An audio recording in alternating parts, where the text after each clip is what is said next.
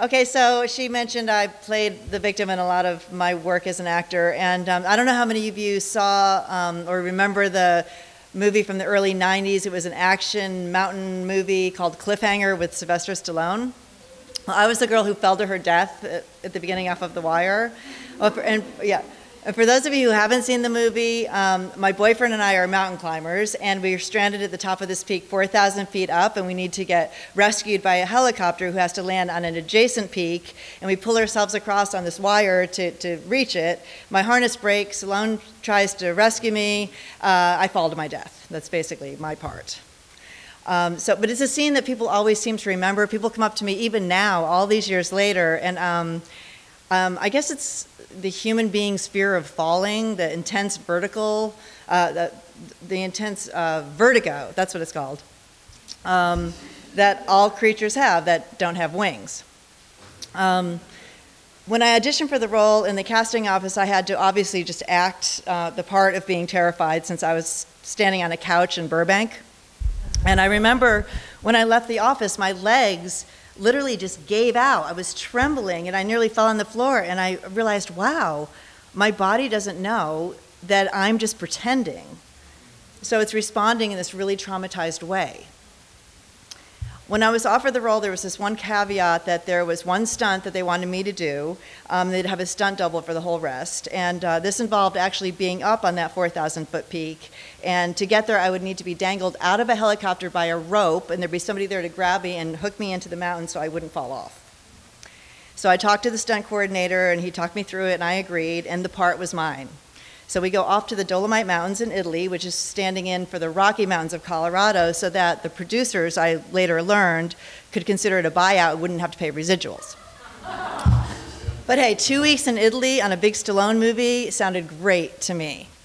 So I'm booked for 1 week with second unit up in the mountains in Cortina, working with Stallone's stunt double because Stallone, ironically, was afraid of heights. And he never got off the ground. And then it was followed by 1 week in the famed Cinecittà studios in Rome, which was built by Mussolini, where all of the, like Ben-Hur, all these really famous Fellini movies were made, a really iconic place. And I ended up being on the shoot, instead of 2 weeks, I was there for 3 months because of a lot of problems with weather and certain things, but it was not a bad place to be stuck. Base camp for the shoot was only accessible by helicopter, and whenever the weather looked iffy, we would have to rush around to evacuate the set and get onto the helicopters. They eventually made up these Cliffhanger second unit t-shirts that said, "Second unit, we don't rap, we evac." And because I spent so much time up there with the stunt guys who were the best climbers in the world, I eventually got acclimated to the heights, which were absolutely just dizzyingly terrifying at first.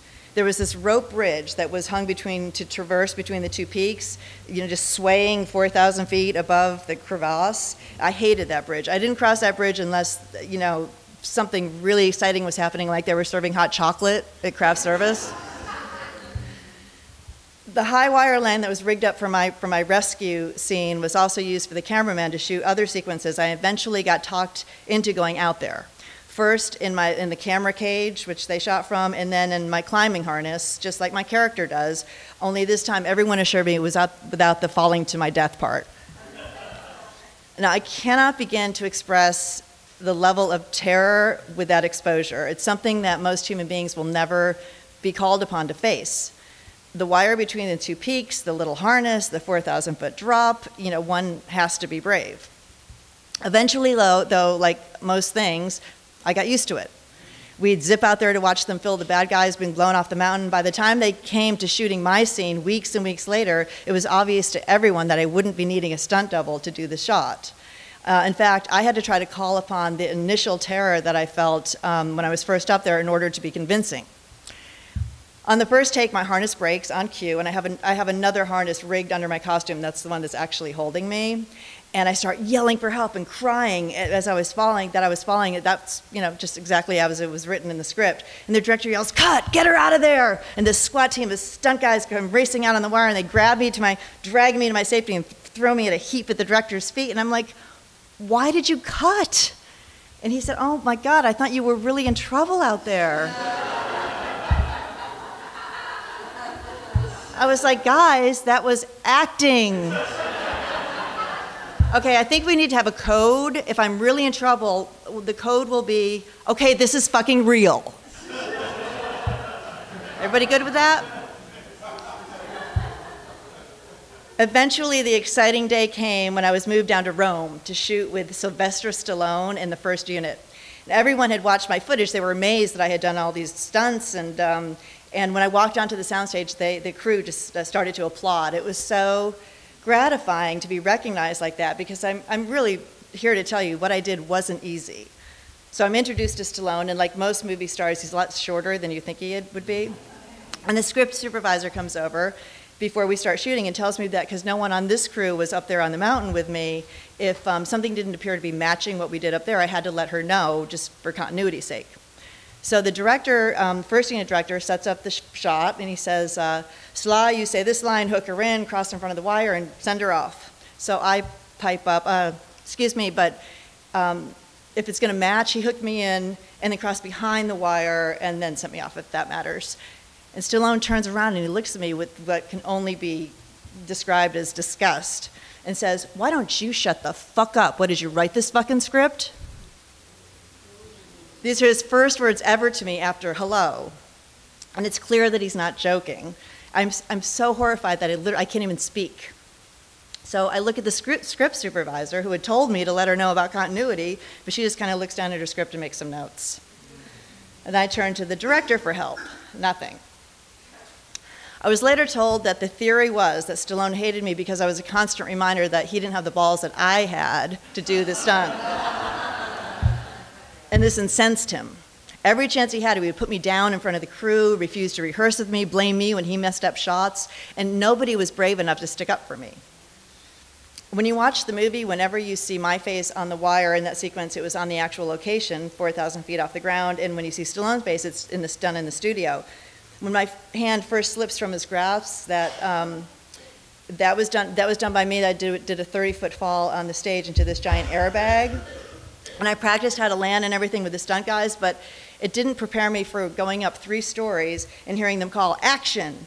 And I'm staring down at this impossibly far little airbag down there, and they say, action, Michelle, go. And I'm like, go? Go? Anyway, I ended up doing that fall 5 or 6 times. It was actually kind of fun after the first time, and so much so that I had to remember to kind of act scared again.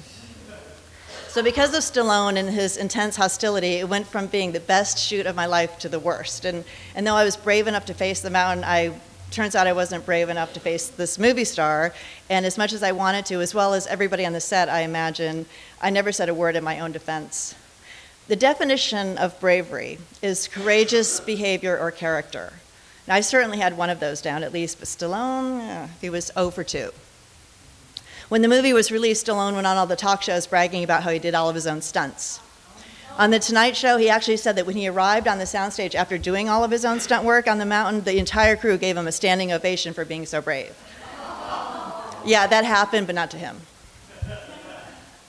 When I first saw the film, after finally getting over the fact of my enormous double chin, 3 months of eating in Italy will do that to you, I was amazed at how realistically they were able to make it look like Stallone was right there on the mountain with me. So I suppose after time, maybe he actually did believe that he was. You know, I'm not proud of the fact that I didn't speak up to him back then, and if it were today, I know that I most certainly would defend myself. That's one of the perks of middle age. But we only really can take solace in this life from the challenges we faced and how we behaved, and if we were brave. Thank you.